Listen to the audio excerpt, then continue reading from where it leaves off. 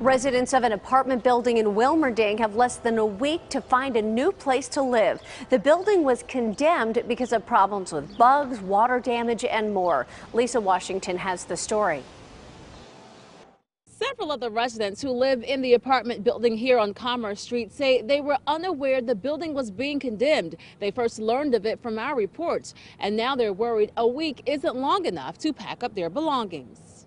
So this is kind of an upsetting predicament right now. Randall Kubik has lived in the apartment building in the 300 block of Commerce Street in Wilmerding for about 5 months. He says there are numerous problems, including bugs. The building is infested with the roaches. Kubik is just one of the tenants in the building who has to pack up his belongings and move out by next Tuesday.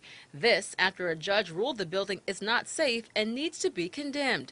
An inspector found more than 100 safety violations. KDKA saw roaches crawling around inside the building and holes in the ceiling. This is a victory for us. It's also a victory for some of those residents. Wilmerding's mayor says he's been trying since last fall to get help for the people who live in the building. According to the court, it's the landlord's responsibility to find a new place for the tenants.